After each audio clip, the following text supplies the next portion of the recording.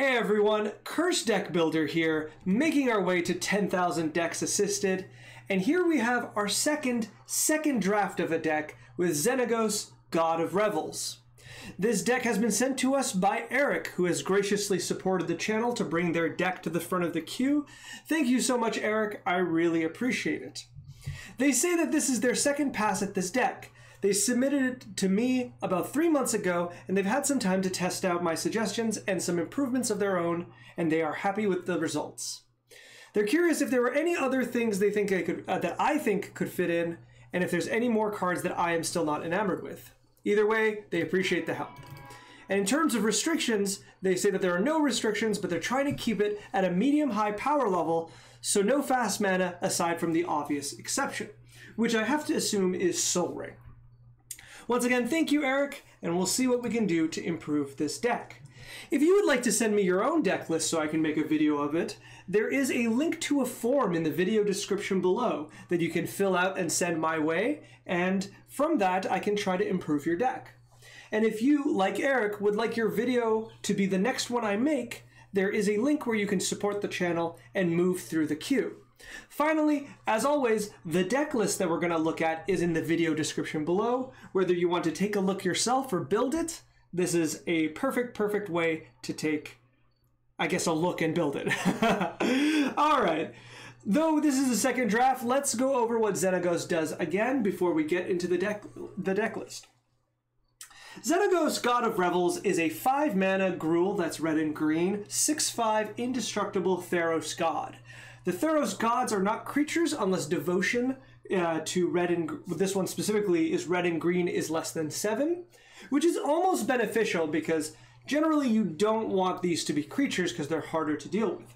But the main reason we are playing Xenagos is for the ability of, at the beginning of combat on your turn, another target creature you control gains haste, gets +X/+X until end of turn, where X is that creature's power. This is basically Berserk, but without a sacrifice clause at the end.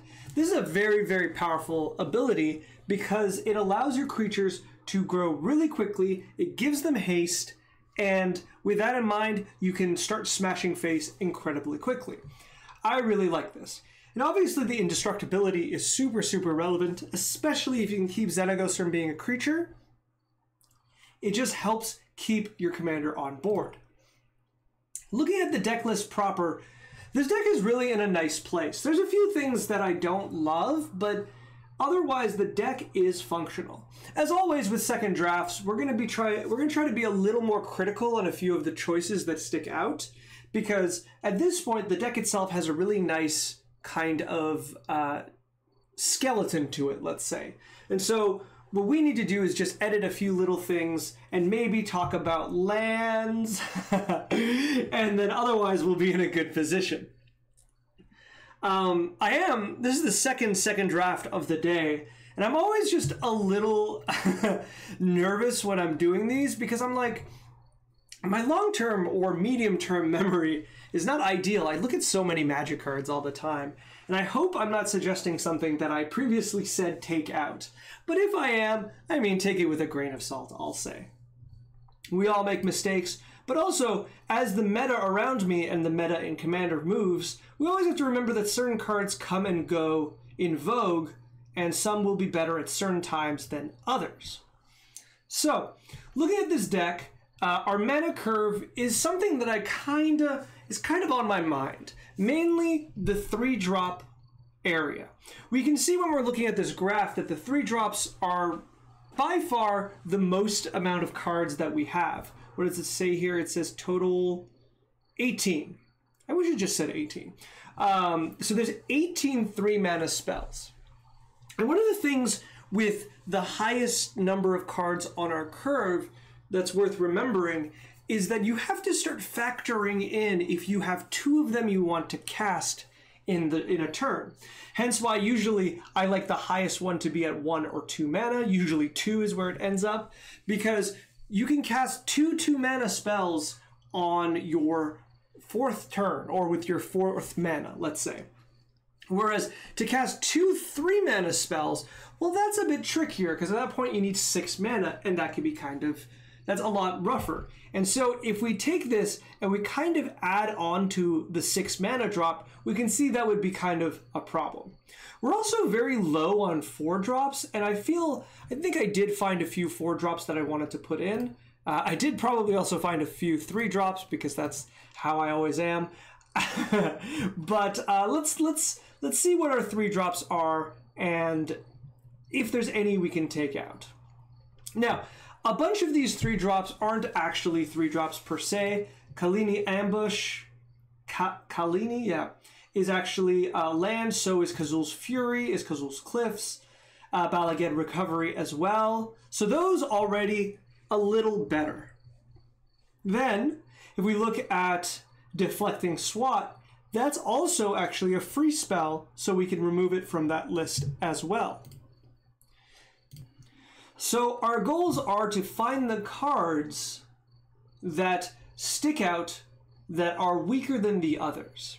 Now, or alternatively, looking over here at Aggravated Assault, we can actually change this into the 4 mana sorcery version of this card.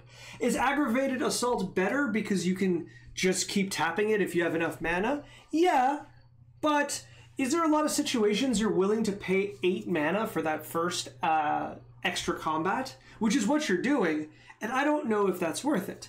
And in terms of trying to spread out the mana curve, I think I would just like it at the 4 mana card. Another 2 cards that I find are interesting is Gwenna, Eyes of Gaia, and let's see, Somberwalled Sage. Now, both of these cards are kind of like classic, Somberwalled Sage being a bit stronger, classic kind of creature decks, ramp packages. And this is kind of my opinion, but I mean, that's what you're here for, so I'll say it anyways. I don't like these cards. And I don't like these cards because they're slow and they don't really do anything, right? They don't provide advantage, they provide speed. If your opponent has removal, it is it doesn't really change if you play your big drop on turn 5 or on turn 6 or on turn 7, right? If they have the removal ready, they're going to remove it. Let's say Swords to Plowshares, you're going to lose that creature. Now the big benefit is, right, that Somberwalled Sage allows you to play it earlier, which is generally good, but at the same time, once you get to the point that you're trying to play around your opponents with your big creatures, it's not so much how fast can you play them, it's more about the timing in general, right? When your opponents are all, like, when your control opponent is tapped out, you don't want to be dropping, like, Pathbreaker Ibex, right? You want to maybe take a slower turn, play that Nature's Lore that's been in your hand, put out a Mana Dork, maybe hold up some removal, and just go for a regular attack, right? You don't want to go all in on your, like, winning card when you're so susceptible to the counter spells they might have. Now, don't get me wrong, you should sometimes just force them to have it. I'm just suggesting in certain situations, the idea is not to get this card out as fast as possible, it is to get this card out at the right time. So with that in mind, I don't find these speed boosts really that important. If you want to get cards out early, it's usually like Rhystic Study or Smothering Tide, cards that provide like large advantage either immediately, like Necropotence, or like Rhystic Study that just gets better and better the longer it's on the field. Harder to remove, and even if they try to remove it, most likely you're going to gain advantage from it. Whereas Somberwalled Sage is just putting creatures out. The other thing, for what it's worth, she is at 1 life. That does, 1 toughness is very vulnerable. No matter what power level you're at, you are very vulnerable to removal, especially incidental removal. Someone's playing Hapatra, someone's playing a red ping deck, like Tim's or what have you with the Prodigal Pyromancer. Someone's playing, Ram Through, or I don't know, a number of cards, right? Anyone has equipment that has like a bow effect where it deals 1 damage. Somberwalled Sage is a really easy target because she might have Summoning Sickness, which means they can ping her down before you gain any of the mana. She might, she might be just incidental damage to an effect that is just selectively destroying creatures. But either way, you know, especially on repeatable effects like a Mayhem Devil and someone sacrifices his treasure, I would definitely target this creature because the value, you're basically burning 3 mana of your opponent, is just really, really high. And I mean, all of this is to say, I don't love the cards. Now, Gwenna, Eyes of Gaia does grow, but on the other side, they only provide 2 mana, and at least you could use that for activated abilities, but still, it's not ideal. And even if you grow them, let's say you cast 2 5-mana creature spells, right? All of a sudden, Gwenna is a 4/5. Are you going to attack with them? Probably not. I do appreciate that Xenagos can make them into like an 8/9, which isn't bad at all. But at the same time, you probably have better Xenagos targets, and you probably want to keep Gwenna for the mana, right? So I don't know to what degree. You know what? It's also the fact that Gwenna, in order for them to grow into like a 4/5, you have to be dropping big creatures, and if you're dropping big creatures, you're doing well, right? If there's a board clear or something, Gwenna's gone anyways. If they've been removing all of your creatures, okay, I guess you get the Gwenna being a 4/5, but most of the time you're already ahead, so why do you need Gwenna to grow? I don't know. I've talked too long about these 2 cards. All that to say, I don't particularly like them. I feel they're kind of weaker. Now, don't get me wrong, I recognize that they can make a slump because they get to jump you from 3 to 5 mana, and when you have 30, quote-unquote, 35 lands, it is important to have that, but I want to add lands, and I think I would like to cut these to relieve some pressure off the 3 mana section, and I think these cards are just not as good as everything else. Cultivate and Kodama's Reach, I guess because you're trying to hit 5 mana, I do like them here. I wonder to what degree you'd, like, would you be amenable to be playing the 4 mana versions of these cards? I'm talking about cards that, let's see what we can find, like Battle of Zendikar or Invasion of Zendikar that's 4 mana, brings in 2 basic lands. There's a bunch of cards like this that are 4 mana and they put 2 basic lands, so much so that now a lot of them have upsides in addition to the 2 lands. And some of them say, at least one of them says forests and not basics. And I'm wondering to what degree you'd be willing to play those. Because that goes from 4 to 6, which hits a lot more of your cards. Though you have more 5 mana permanents, it does get you to the point that you could play 2 3s while still cutting out of 3 mana drops. I don't know. It's an idea I'd like you to think about, and I'll leave it to you to decide. But I think it could even out the curve just a little bit as well. Otherwise, I do really generally like the deck. I will have some additions without a lot of cuts, because I think at this point, the best thing to talk about is for you to kind of, like you said, you're playing the games, find what is satisfying, what cards you find not casting, what cards you find, you know, don't do enough, and go from there. So take my additions with grains of salt, and at this point, it's going to be testing that will note exactly what you should be doing.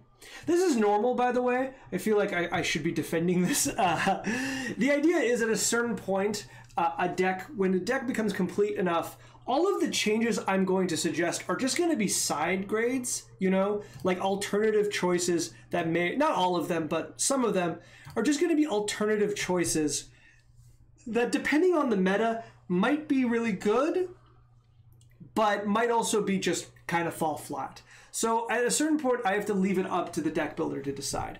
But I'm going to name them anyways because for certain people, it might be helpful. But first, let's talk about lands.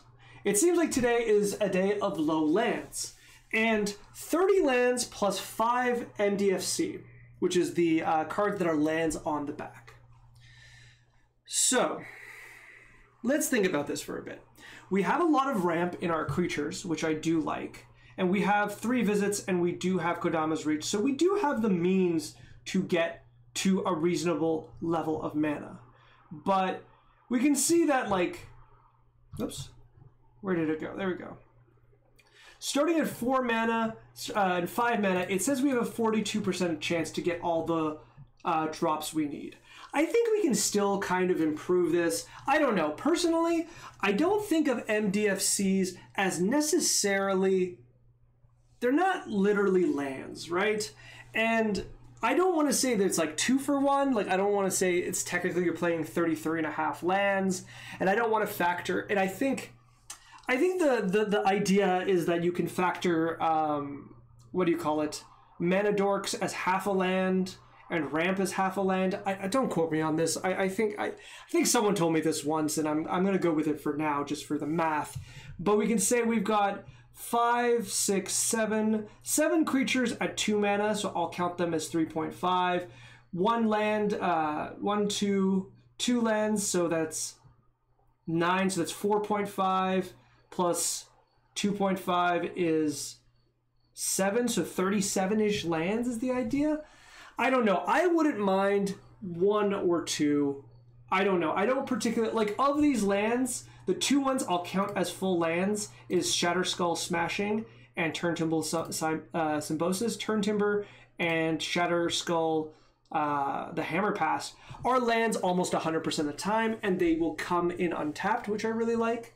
I don't know. It feels wrong in my gut to just let this 30 land, quote unquote 30 land deck go. So I'd like to say at least maybe think of 1 or 2 more lands. I'll leave it to you. I know some of my friends mentioned that, like, you know, I think maybe right now I'm valuing lands, but I've played enough non-games of Magic, and I've watched enough non-games for Magic. And, you know, if you sit across from me with a deck like this that I've played a few times, I'm going to bolt every bird, right? I'm gonna destroy every single one of your elves, because I know your deck can't sustain itself without the mana ramp. So I'm going to interrupt the mana, because interrupting the mana is a lot easier than interrupting, you know, Old Gnawbone. With that in mind, I wanted to suggest a few extra lands, whether like as additions or replacements. Firelit Thicket is a little more expensive than I like, but a filter land is fine in a deck like this. I think you're generally fine. I wouldn't play, you know, more than 1 of these kinds of lands, like the other one that doesn't even tap for mana but filters into 2. I wouldn't play that one. I think I would just play this one. It's not great that it won't let you tap for green the first turn, but it's not terrible. Game Trail, I believe, was missing. Yes. Game Trail, nice and easy. Apparently, it's been printed so much it is worth cents, so that's ideal. Nice and easy dual land. Non-dual lands, Yavimaya. These last 2, Yavimaya and Boseiju, I just talked about them in my other video today. They're just good green lands that you can play practically for free. I'm not going to suggest the red channel land from the cycle because it doesn't work with your theme, but Boseiju is just a good card that you're always happy to have. Finally, the Pathway. I like the Pathways. I think they're definitely worth playing. They're a little clunky in paper because when you play them, you have to unsleeve them, and you have to remember which one technically is the front side.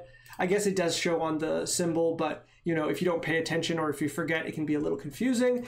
I don't think it's really relevant unless someone, you know, flicker wisps your land, but it's something to think about. But I do generally like them.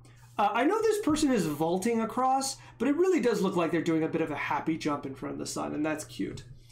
I'd play this for sure. Then for fixing, technically, fetch lands are noticeably absent. You apparently are playing Taiga, but you're not playing any fetches. And that's interesting to me.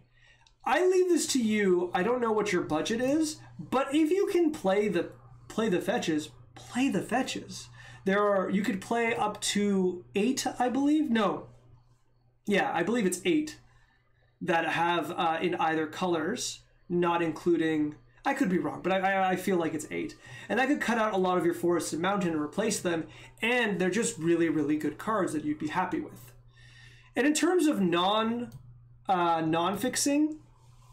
Skarg, the Rage Pits, catches my eye because much like Kessig Wolfrun, it gives trample at the same cost. Like Kessig Wolfrun, sometimes you don't pay for X, you just use it to give trample. And I do think that's really relevant in your deck. The ability to give your giant creatures with haste trample is very, very important. And so I do recommend playing this. And considering the price, I think it's kind of free to play. All right, let's look through. I don't have that many suggestions. I have about 8, it seems, outside of the lands. So let's see what I've got here. First, as mentioned before, Relentless Assault. I just think it's a better call. I don't want to pay 3 for the enchantment and 5 to activate it. That's 8 mana for this effect. Whereas this is the kind of effect that you sometimes just need to do once. So I don't think it's really relevant. It allows you to have more 4-drops, which you're kind of low on, and I think you'll be pretty happy with it. Sometimes getting the thing, like, part of the thing with the enchantment is your opponents will always see it coming, and that's a bit of a problem here. Whereas Relentless Assault is a surprise, and you can immediately get the value from it. So I do particularly like that. You're playing the Oliphant. Generous Ent is notably missing, and I definitely think you can play this. It might also make me a little less land afraid, because you are playing the Oliphant. I wouldn't mind with the Generous Ent. We're getting to a point that, you know, you will get your land drops this way if we count these as lands, but I will count them as 0.5 lands, and maybe I won't bug you so much on the land total. It does mean you're going to do a lot of shuffling, and you will still be vulnerable to certain types of hate, but I think it's generally fine. And the fact that Generous Ent, a 5/7, becomes a 10/12, that's not terrible, right? Even late game, you might still cycle it for a forest, but like at a certain point, casting it, getting a food token, attacking with it immediately is a pretty sweet deal. So I don't mind that at all. While looking for cards for this deck, I came across Bramble Familiar. The idea being that this is the new card. First of all, it's an elemental raccoon, which is adorable. But the main idea is the fetch quest, right? And Fetch Quest allows us to mill 7 and then reanimate one of those creatures, most likely your really big creatures, into play. But until that point, your creature played early works as a mana dork, and then you can put it back in your hand so you can Fetch Quest again, or Fetch Quest the first time. This is really interesting, if not incredibly complicated. There's a lot that can go wrong here, you know, like a lot. Fetch Quest isn't as good when your opponents know you have it, because Counterspell can be held up pretty easily for a 7 mana sorcery, and it's always worth it. The fact you have to go down a card to put it back in your hand is kind of frustrating, but acceptable. And the weird wording. Like, if I hate that they don't have the answer there. If I have Rest in Peace out, right? That will prevent the creature from coming back. It says milled cards. In my mind, milled means goes to the graveyard. If they are exiled instead, they haven't been milled, is once again what my brain says. I don't know for sure. I'm sure one of the commentators will know the answer to this. But I don't think if someone has Rest in Peace out, you'll be able to get the creature.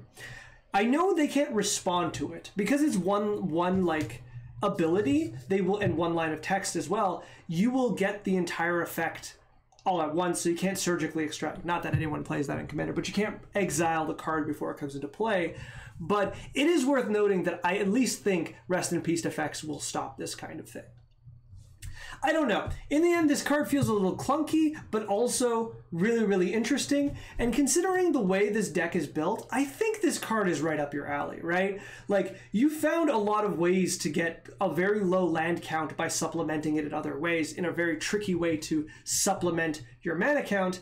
And Bramble Familiar is kind of like that about, you know, cheating creatures into play. So, something worth considering.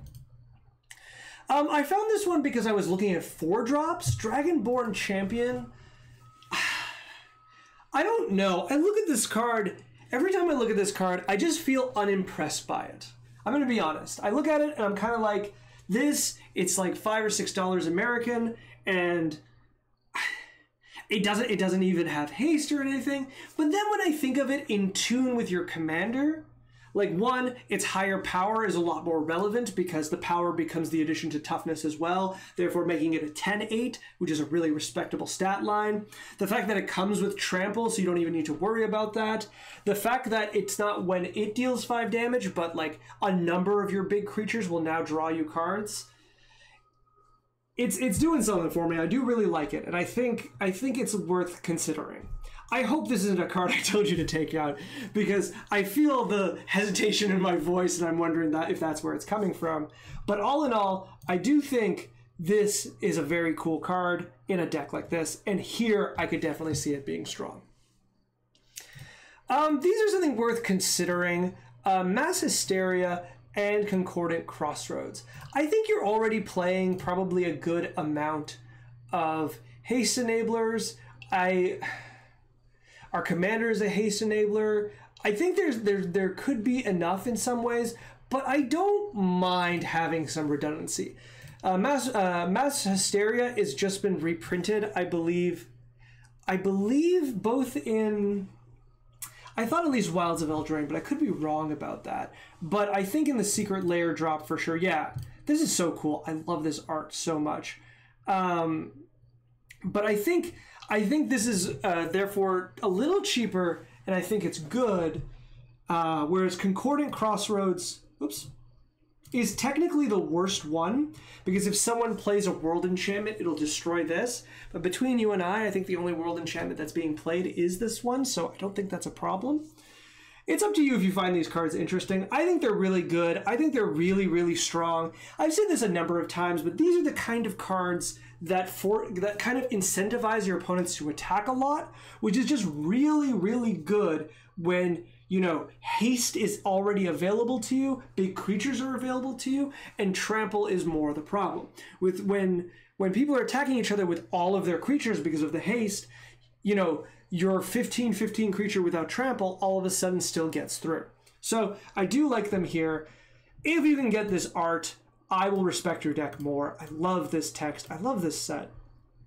I heard maybe this is a style that the artist does, but I do really like it. If so, I need to check out more of their work. Another card, it's 3 mana, you'll have to forgive me, but it's Fierce Empath. And I don't know exactly how much I want to play this. Let's look at our 6 and 7 drops.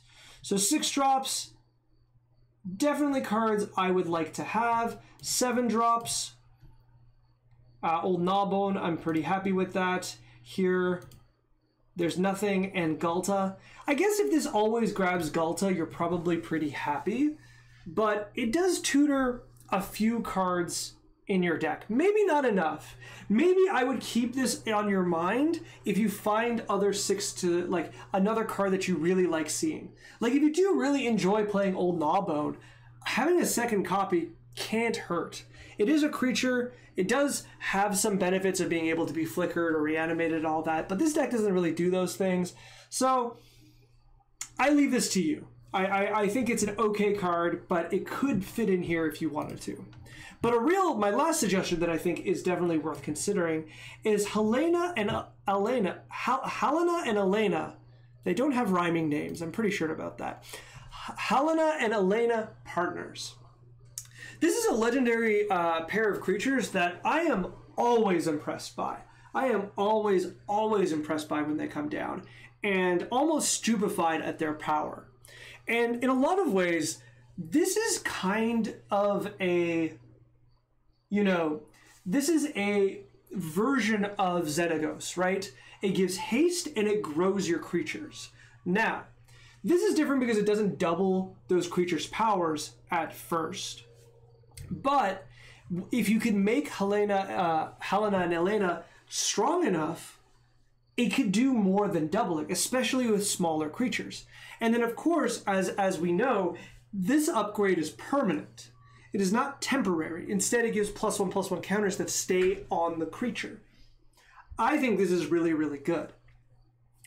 Not only is this one of those cards that acts as a replacement for your commander, it actually works really well in unison with your commanders, because both of these are beginning of combat triggers. I should use this. Both of these are beginning of combat triggers, and then once you stack them, you do have to pick the target for these two, but then it'll check their power on resolution, not at the... I think it technically checks twice, so in case that something happens to the creatures, it will use their last known power. But if you can then target Helena and Elena, if you wanted to, for example, and double them, making them into 4/5s, you're going to be adding 4+1/+1 counters. And then when you think about it, if you had targeted themselves with the ability, on that first attack, they're going to be 8/9s. And when they reduce in power, they'll be 6/7s. And from that point on, they'll give +6 counters on every combat. In addition, they work really, really well, obviously, with all your additional combat spells. I don't need to explain this. You understand this. They work just in the same ways that Xenagos works, and I think that's really, really good. To a degree, depending on how you feel, they could also sub for each other. It would probably change the power level, and there would be some clunkiness to it, but they could take over if you were feeling spicy and you wanted to change commanders. You could swap each other out, put Xenagos in the 9/9, and then put Helena and Elena as your commanders. And I think you would have a lot of success that way. And yeah, I just recommend heavily that card. All right, those are my suggestions. A little bit of to come to conclusion. I like this deck. This deck is already in a really good space. I'm nervous about the lands, but I can be convinced otherwise. Especially if you bring in the Forest Cycling Ent, I think you'll probably be in a fine enough position that I can look the other way. In addition, I've shown a few non-basic lands that I think you could add to cover up the fact you have 15 basics. I would also, if you can budget for it, I would really recommend some fetch lands. This deck is trying to hit mid-high power, and at mid-high, you really benefit from those fetch lands, especially if you've got a Taiga, you'll be really happy with that result. There's a few 3-drops I don't particularly like, but the main thing I don't like is the fact that the 3-drops are the highest column on your curve, and I honestly think a few cards such as Aggravated Assault and Kodama's Reach and Cultivate could probably be turned into 4-drops to kind of alleviate that unbalance. I also think, if nothing else, looking through the cards that Generous Ent should be played, Brambler Familiar is interesting, Dragonborn Champion is fine, but I really think you should try Helena and Elena. I think you will really enjoy what they add to the deck and provide both redundancy to the command zone, but also just be incredibly powerful with your commander. I hope this video was useful to you, and as always, if you'd like to submit another draft of this deck or any deck, there is a form you can fill out in the video description below. And if, like Eric, you would like your deck to be the next deck I take a look at, there will be a link for that in the video description as well. Also, if you could like, comment, subscribe, do the whole YouTube thing, I would be incredibly grateful. It is always helping the channel, and the channel is growing. Finally, thank you so much, Eric, for supporting the channel again. I really do like this deck. I really like the Theros Gods. I think they add a lot of interesting kind of, like playability and kind of interaction as a non-creature commander at times. I also really like Ephemera, the blue-white one, the God of the Polis, and also the Karametra is another one that I really, really like. But honestly, I like them all, and I think they're really fun commanders. So if you watch this video and you want to make one of your own, Theros God commanders, send it my way when you're done, because I'd love to take a look. All right, good luck with Xenagos, and I hope you smash a lot of face.